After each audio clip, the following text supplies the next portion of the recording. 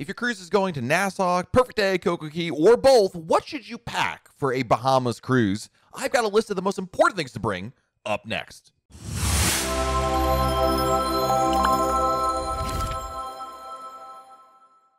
Hey everyone, it's Matt from RoyalCaribbeanBlog.com. If your cruise goes to the Bahamas, well then you're on a pretty common type of cruise. Bahamas cruises are really popular because of, well, proximity to the United States and the fact it's really a beautiful area.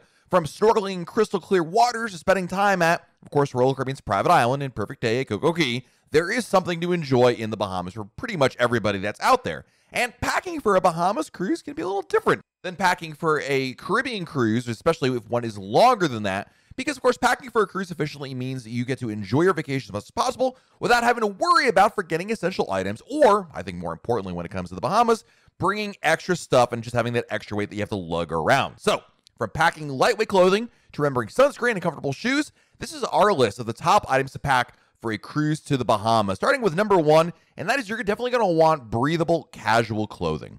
Lightweight fabrics are key on a Bahamas cruise because you're going to encounter warm temperatures pretty much all year round. Heavy fabrics and non-breathable clothing aren't recommended at all unless you really like sweating a lot. Lightweight shorts, t-shirts, tank tops, sundresses, rompers are all acceptable clothing in the Bahamas. In fact, you want to pack loose-fitting clothing over tight, restrictive outfits to ensure that you're also comfortable throughout your stay in the Bahamas. It can also be fun to pack colorful tropical pattern clothing to really make you feel like you're on vacation. I think these kind of clothing is very much in vogue right now, and a lot of people enjoy having something a little more festive. So leave the boring black clothes at home and opt for that floral sundress or Hawaiian print shirt instead. Now, if you're only going to be wearing a swimsuit and cover-up, be sure to pack a change of clothes or a lightweight dress to throw over your swimsuit. It's common courtesy to wear your real clothing if you spend time walking around the port or renting local businesses after the beach. Now, speaking of clothing, you're also going to want to make sure you're aware of the dress codes on Royal Caribbean. We've done videos about dress codes here before and the importance of them and the fact they do exist. If you're doing a short cruise, a 3 or 4 night cruise that goes purely to the Bahamas, oftentimes Royal Caribbean will refer to one of the nights as dress your best. It's what they don't call formal night anymore, but it's essentially the same thing. And you might be wondering, do people still get dressed up for a, well, let's call it a formal night on a short cruise? And the answer is some do, some don't. Some prefer to be very casual about it. Because it's a shorter cruise, there's a lot of people who are just looking to do like weekend escapes kind of thing. And so the pomp and circumstance you might find on a longer cruise may not hold true over here. That being said, formal night is more than just, being forced, so to speak, to wear nicer clothing. For a lot of people, it's an opportunity to dress up, to go out. It's like adult prom, if you will. And for a lot of folks, it's a good chance to take photos together and just enjoy dressing up because it's something different to do. Certainly, if your goal was to go on a weekend cruise, 3-night cruise to the Bahamas and, just wear t-shirts and shorts the whole time and never leave the pool deck, you can absolutely do that. Of course, the dress codes I'm talking about refer only to the main dining room. Now, of course, the specialty restaurants have their own dress codes as well.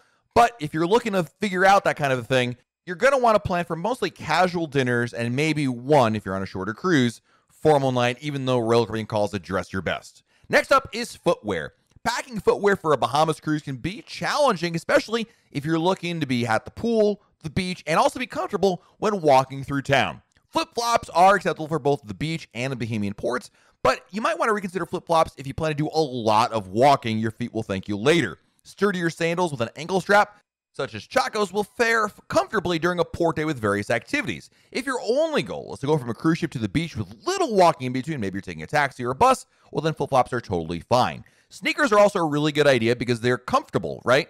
But they aren't the best choice for a beach day. If you've ever had sand in your shoes or try to get rid of the sand out of your shoes, you know what I'm talking about. If you want to wear sneakers, then you really should consider packing sandals in your bag so that way you can switch between the two once you get to the beach.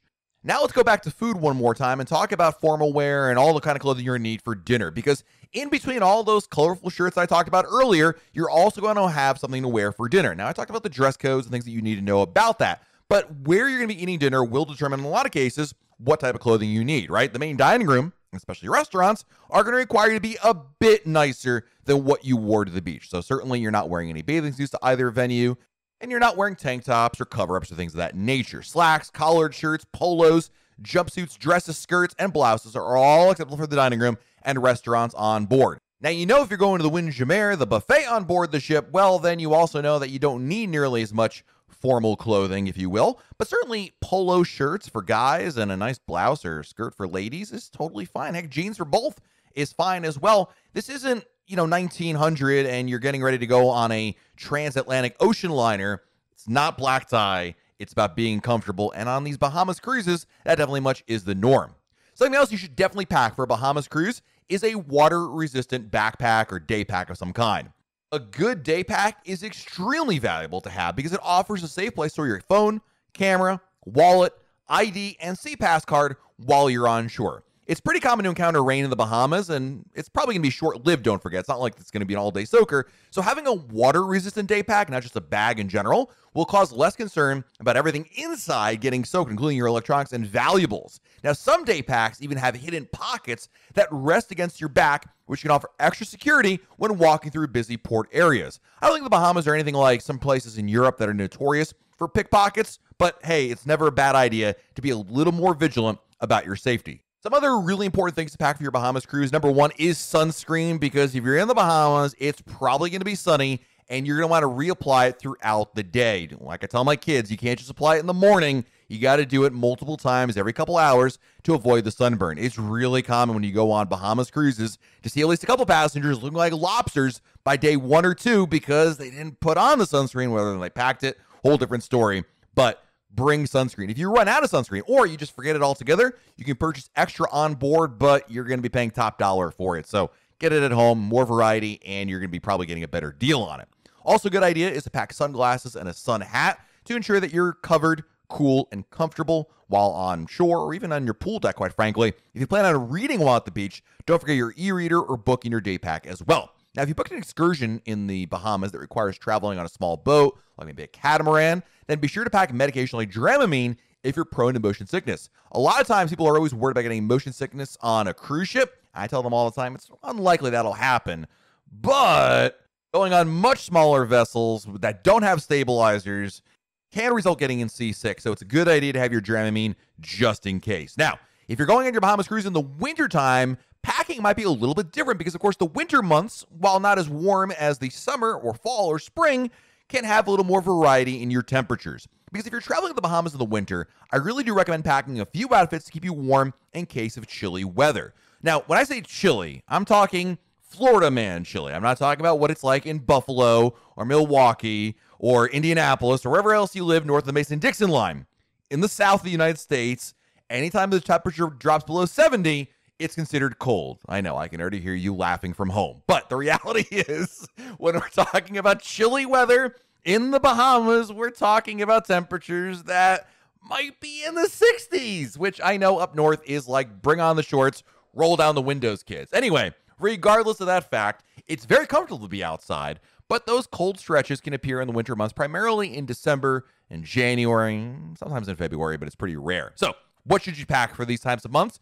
A cardigan, a pair of jeans, maybe even a hoodie might be good in case you run into unexpectedly cold, I'm using air quotes here, weather. So to recap, here is my packing list for what to pack for a Bahamas cruise. 1 to 2 swimsuits is a good idea. 2 to 3 pairs of lightweight shorts, preferably 1 pair of nicer shorts like jean shorts or 1 casual lightweight pair. Casual lightweight t-shirts or tank tops, 1 or 2 shirts per day of your cruise is always a good idea.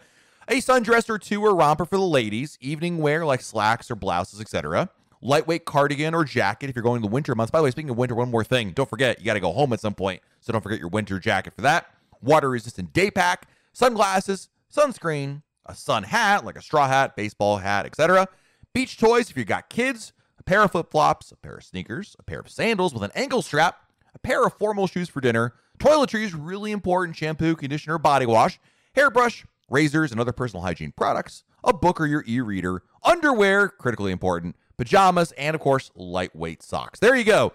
There is our Bahamas cruise packing list. Hopefully, this helps you have an awesome cruise. You don't forget anything at home, especially that underwear is really important. Let me know in the comments below, what are your top things to bring on a cruise that goes to the Bahamas? I'd love to read about them in the comments below. If you like this video, if you found it helpful, if it helped you out in terms of being able to be better prepared for your Bahamas cruise, hit that like button, subscribe to our channel, and turn on notifications. That way, YouTube lets you know we have a brand new video to share because we got new videos every week. This has been Matt from RoyalCaribbeanBlog.com. We'll talk again real soon.